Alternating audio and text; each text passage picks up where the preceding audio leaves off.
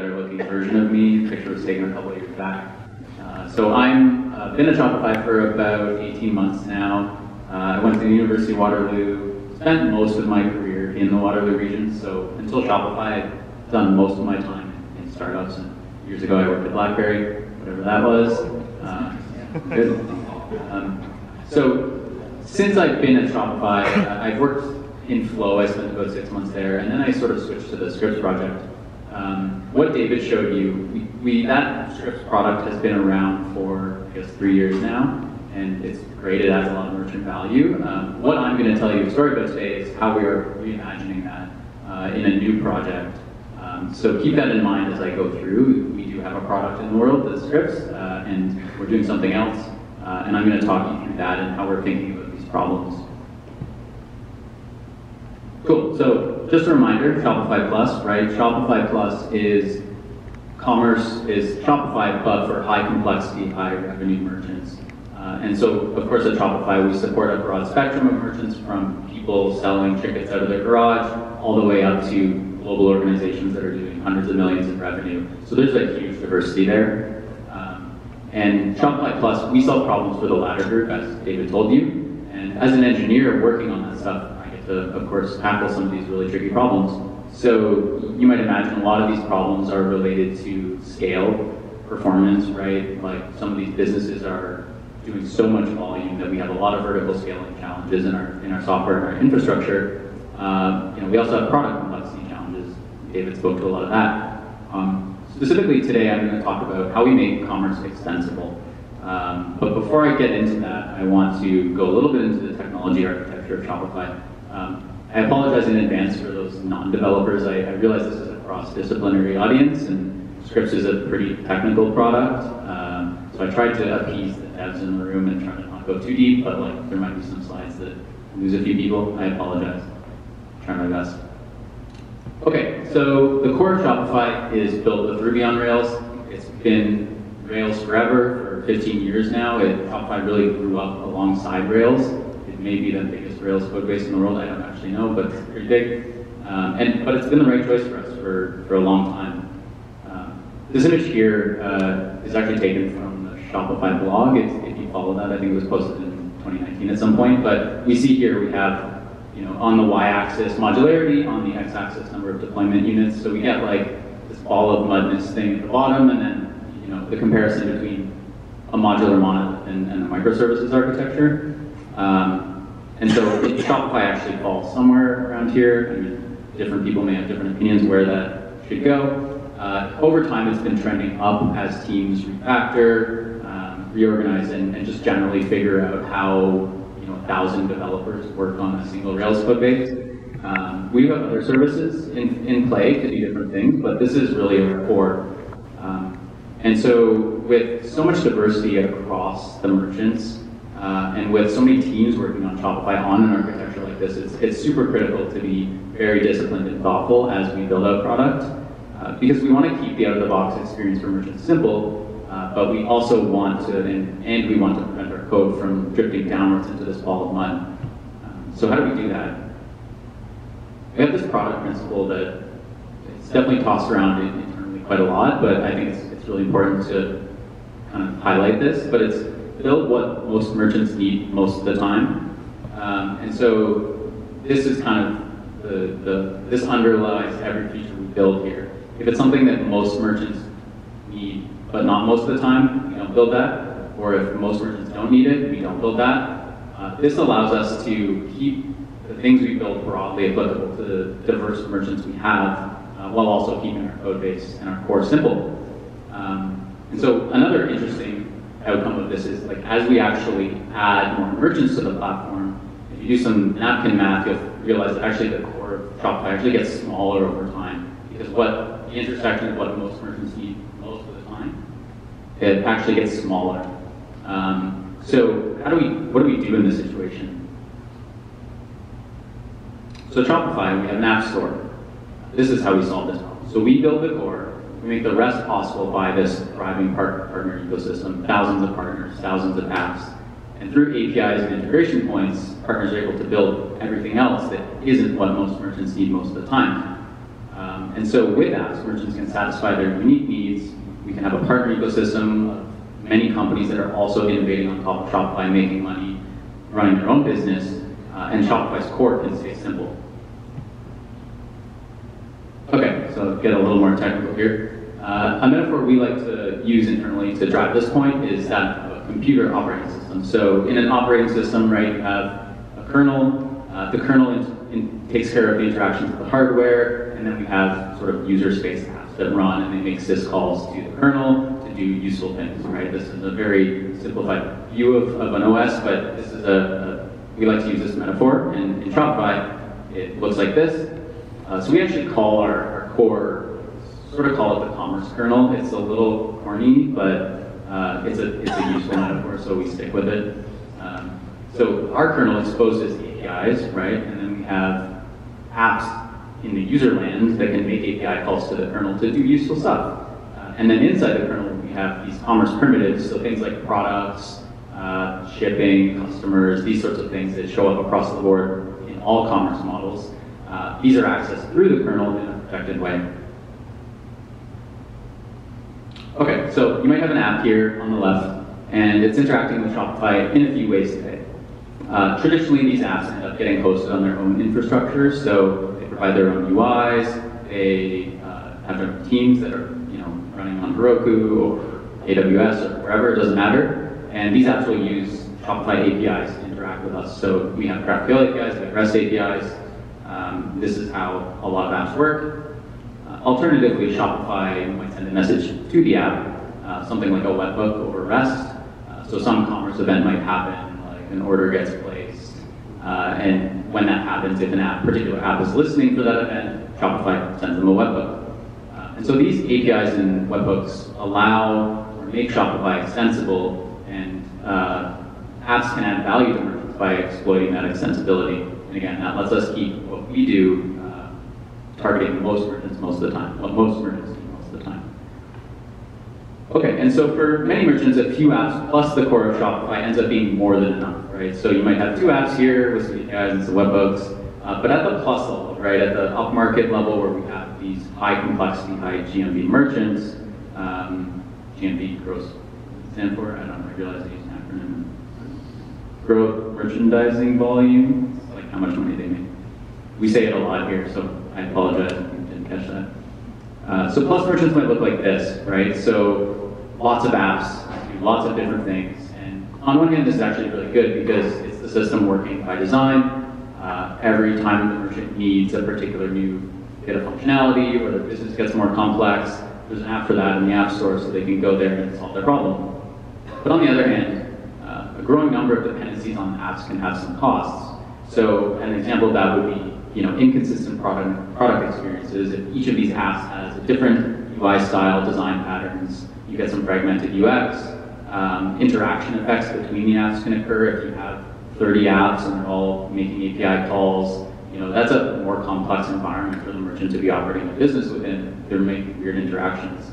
And lastly, scalability challenges. So David alluded to this. During a flash sale, if Shopify is sending API calls or webhooks to some of these apps, and these apps are sort of just a server running, in someone's basement. I don't know how common that is anymore, but what I mean, if that team hasn't prepared for this type of scale, those apps get taken offline, and the merchant suffers as a result.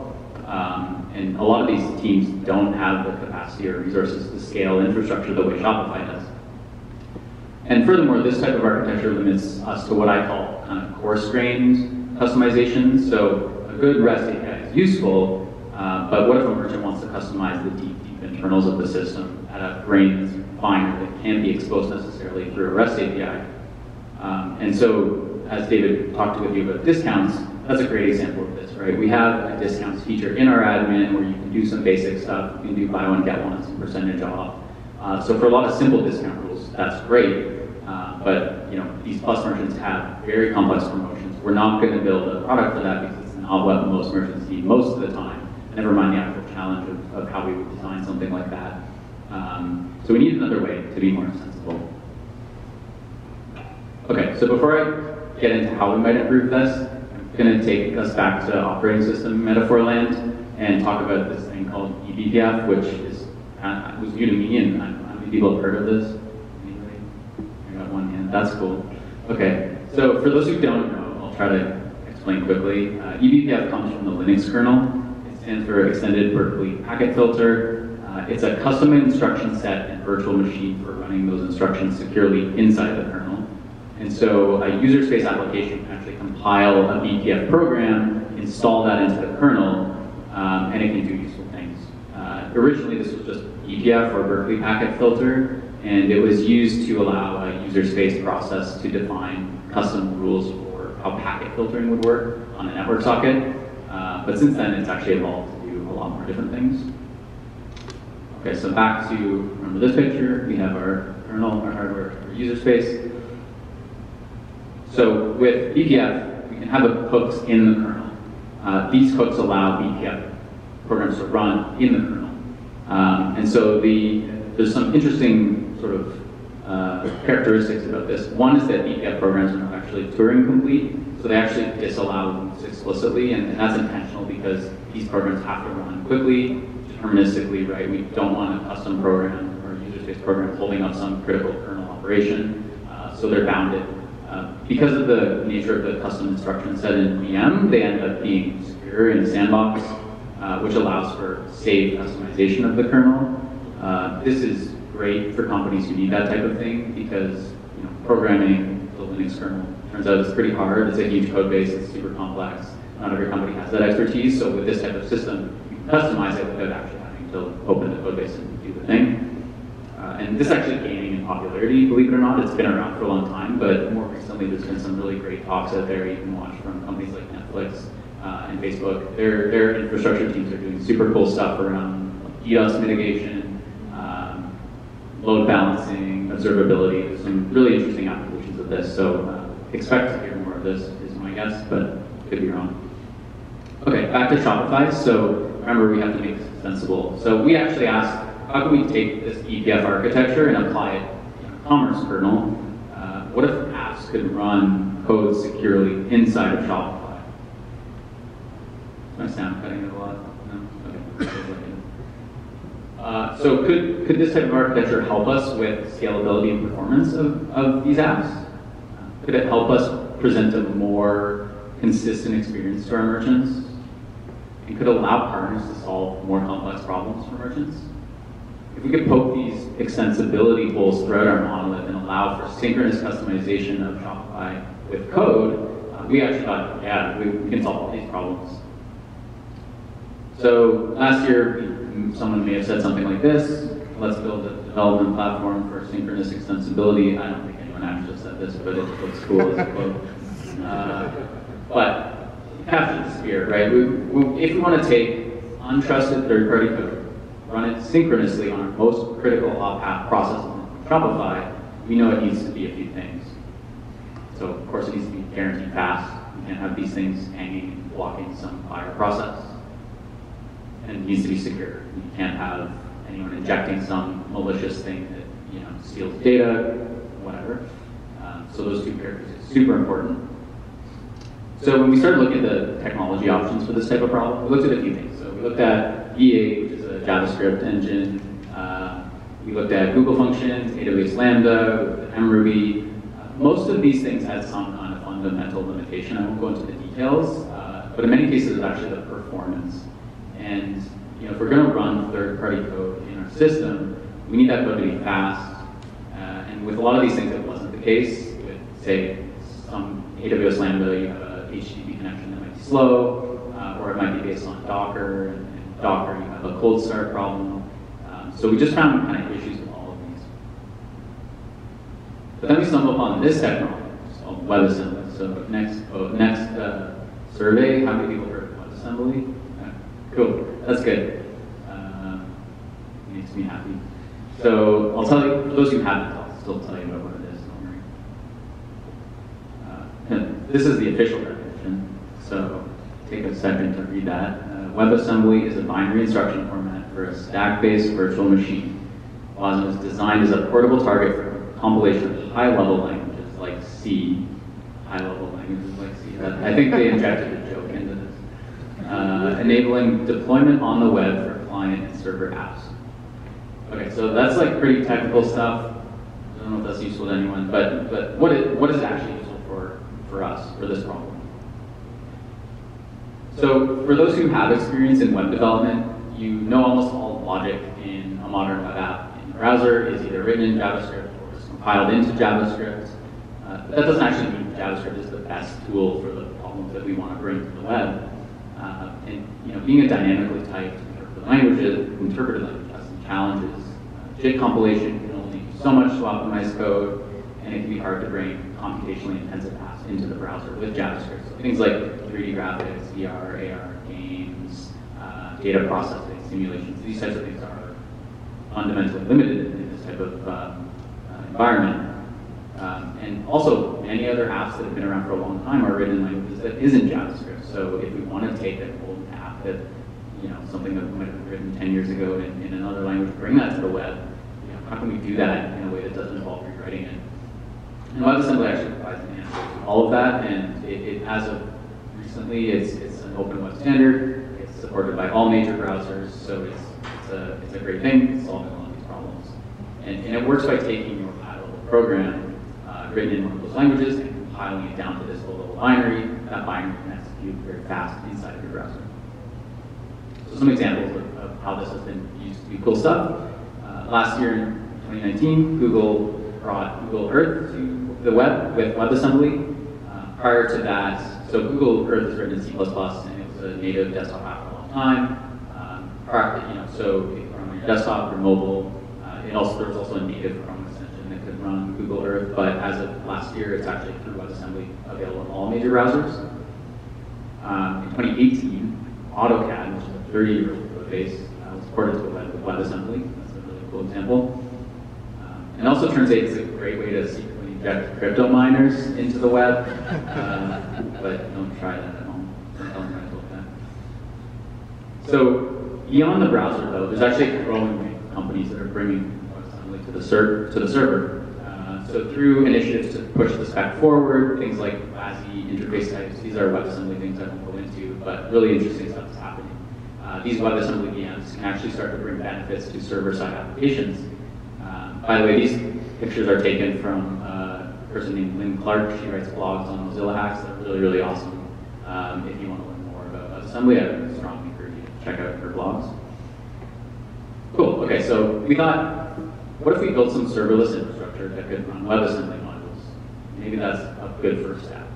So we wrote one, that was the first thing we did.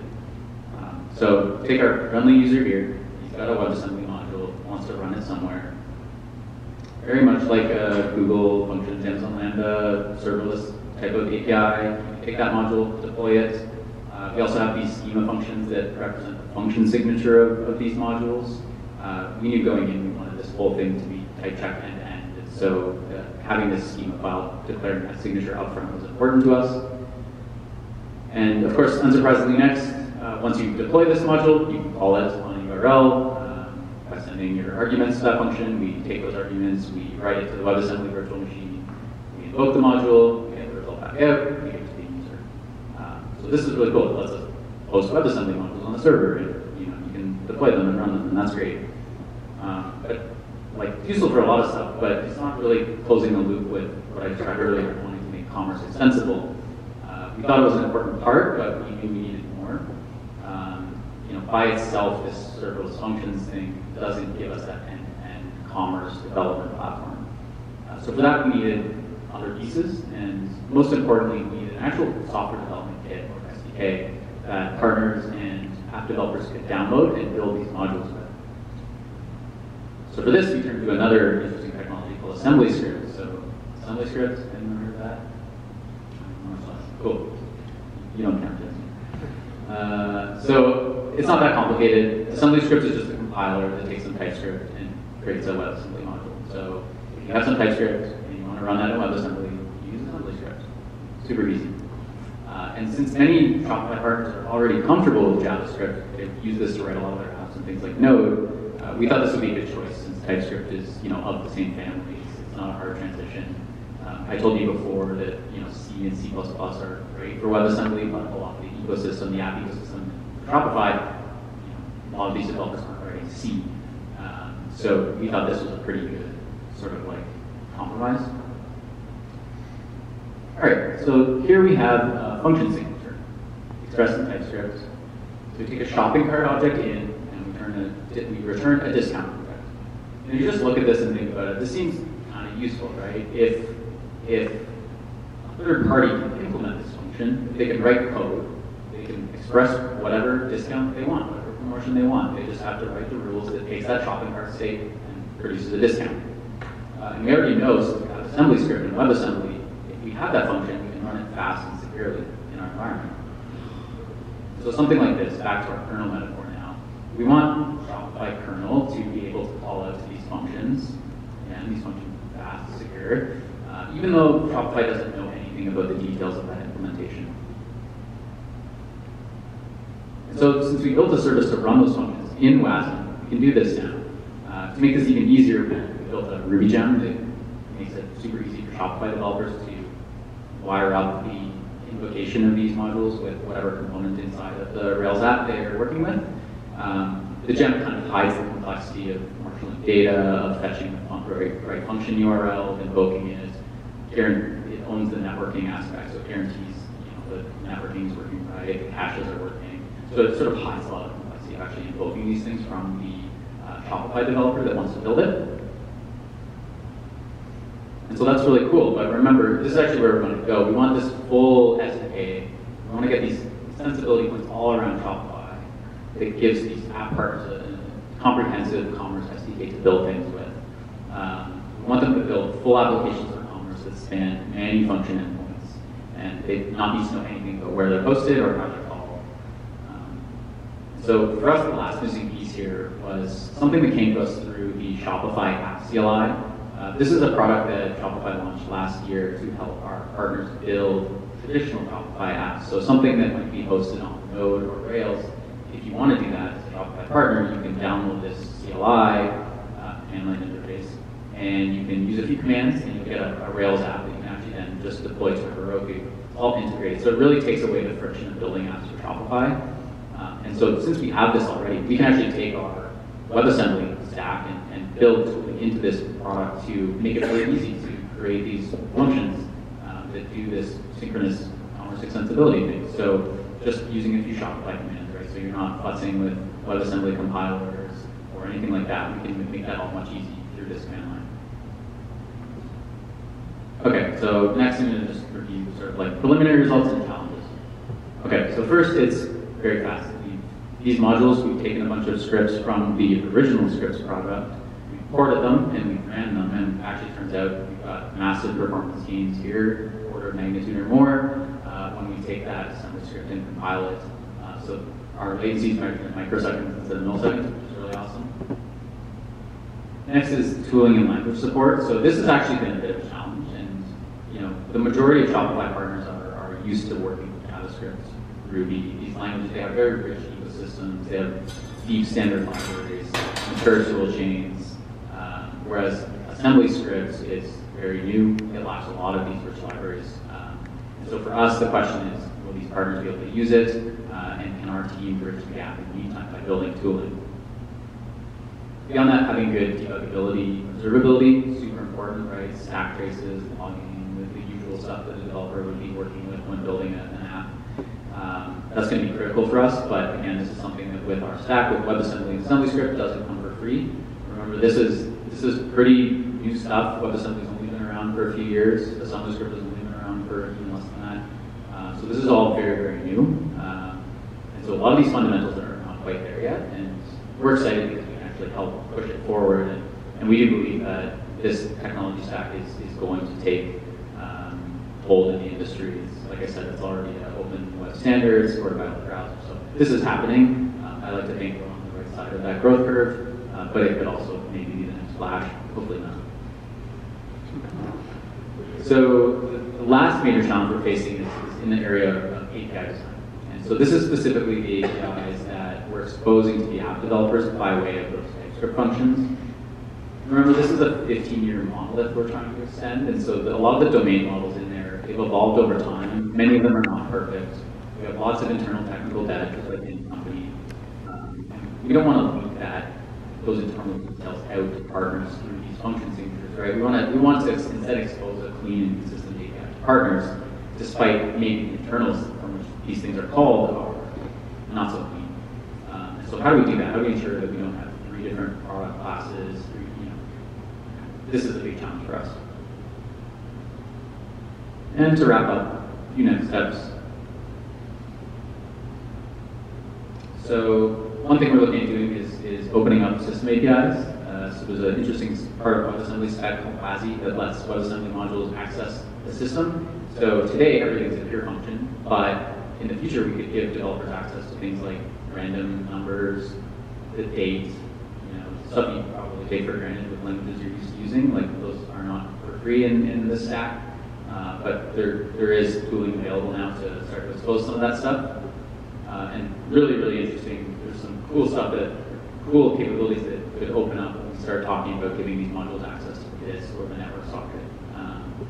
So we're exploring that. Next, we want to make our developer tools really good. So when we give this solution to the hands of our partners, we want it to feel like a tier 1 platform. We want it to feel like an SDK that we're used to, working with some of the most common, biggest SDKs in the world, whether it's like iOS or Android. We don't want this to feel like a crappy tool. So things like debuggers, testing tools, deployment pipelines, all this stuff, we want to make those tools more mature so that this really feels like a great development platform. And lastly, we want to add more commerce APIs. And so today we just have a few, so that discount one. But in the future, we want to have potentially hundreds of these things. And in doing that, we hope to achieve having this comprehensive and consistent commerce API. So if you put these things together, right, access to system interfaces or side effects within your functions, mature developer tools, and a comprehensive model of commerce, we can actually take these individual functions or scripts, and we can actually move those towards a technology platform that allows for full, rich application development. And these applications can run on Shopify infrastructure in a secure way. This is really the end goal for us, and when we achieve this, we're going to permit, I think, massive extensibility across the platform.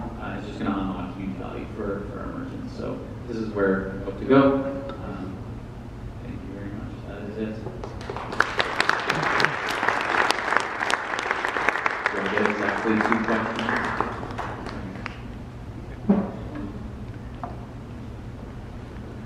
One of the slides at the beginning shows the deployment adoption of different technologies.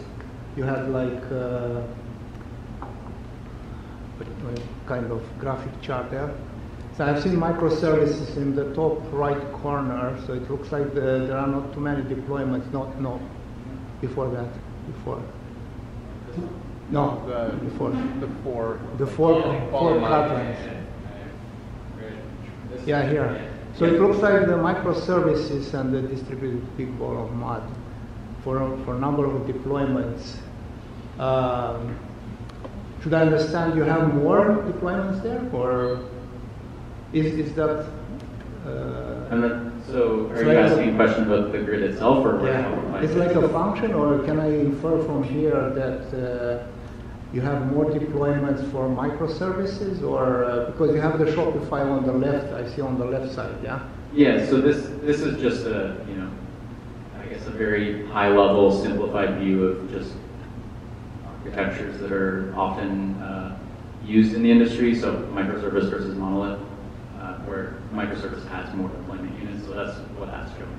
Because I was trying to infer that the number of deployments is different from different type of technology. Is that true or not? I think it depends on the company. Everyone does it differently. I think there's many companies that do microservice architecture with Rails, many that don't, many that. So I think the answer is it depends. This is very much simplifying how architecture works. From this graph here, I understand that Shopify is more towards modular monolith. Yes, exactly. So is that a reason, because you mentioned also microservice, is that a reason that you are not pushing toward microservices? Let's talk after. That's beyond the scope of this talk. Okay, so I'm going to go with the person who has their hand up first.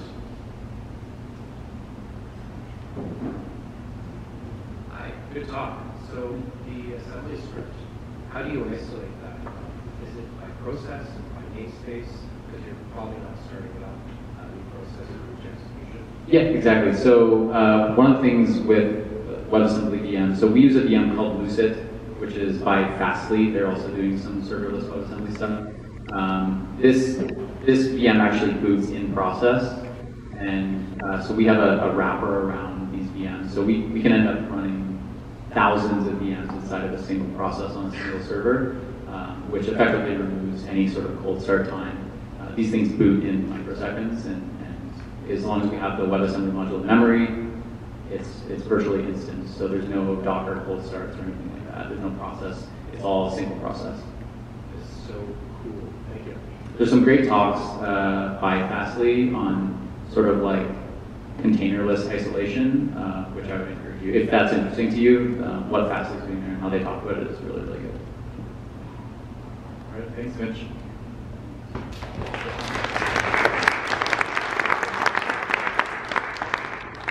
And there'll be time at the end to ask more questions.